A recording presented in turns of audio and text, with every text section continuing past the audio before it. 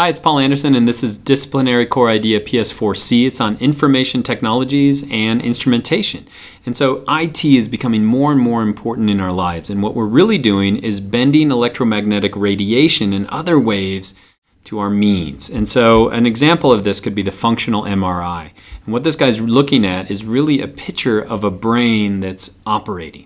And if it weren't for electromagnetic radiation and IT, we really couldn't do that.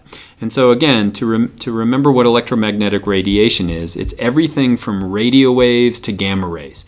And the light you see right now is going to be just a portion of that. So visible light, we would say. And so what's some examples of how we're using this to make our lives better? Telescopes are an example of bending visible light so we can see what's in the universe. And microscopes allow us to see what's inside the very small, inside our cells. But also know that there's invisible radiation that's also important. So your phone is picking up radio waves, and it's also transmitting that radiation through waves as well.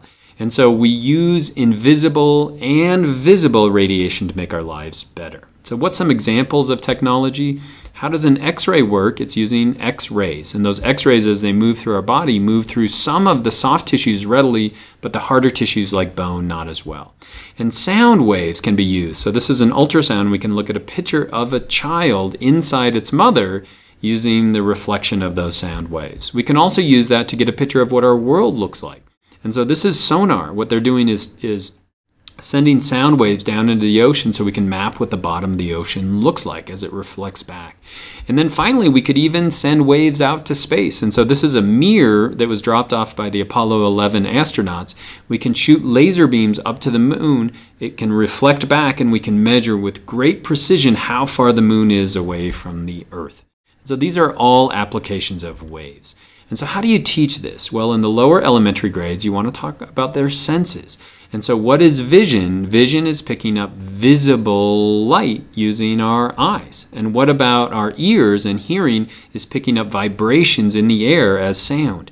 And our hands can pick up vibrations in matter or material as well. But they should also understand that we have different senses. And so we have senses, for example, a telephone is using and picking up waves from a totally different area, and it's transmitting that to the listener. As we move into the upper elementary grades, we want to start talking about lenses and how lenses can bend light. And so as light hits a lens, what happens is it's moving from one medium to another, and it's going to be slightly bent. And so what we get is a change in the angle of that light. And therefore, we can use a series of lenses to magnify distant images or images that are very, very close. And so this is the application of visible light. Also, they should understand that electromagnetic radiation can be used to transmit information. So for example, right now you're watching a screen, and that's pixels, which are really a bunch of numbers that are being crunched together to apply my image on your computer screen. And so we can transmit that from computer to computers using IT, using information technologies, and we can make it visible to you. As you move into middle school, you want to talk about the electromagnetic spectrum. Make sure students understand that there's only one slight part of this that we can actually see. That's the visible portion. That's a light that you can see, but there's also this invisible portion as well. And so we can use a lot of that invisible portion to send information. And so a simple telephone is using this electromagnetic radiation to send it through a wire, but a radio would just be using radio waves to do the same thing. And as we move into the digital age, what we're really doing is taking information, storing it digitally, storing it in zeros and ones, and then transmitting that information. So the Wi-Fi in your computer is simply radio waves transmitting digital information on your phone as well. As you move into high school, you want students to understand that we have two ways of transmitting energy from place to place, that is as a particle and a wave. And what's interesting about electromagnetic radiation is that it's both. And quantum theory allows us to understand how that occurs at this quantum state.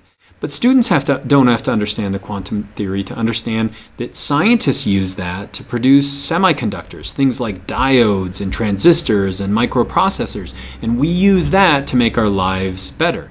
We can use it in X-rays, we can use it in sonograms and mapping the bottom of our planet, and even sending messages to the moon and back. And so electromagnetic radiation and how we bend it to our will is really, really important, and I hope that was helpful.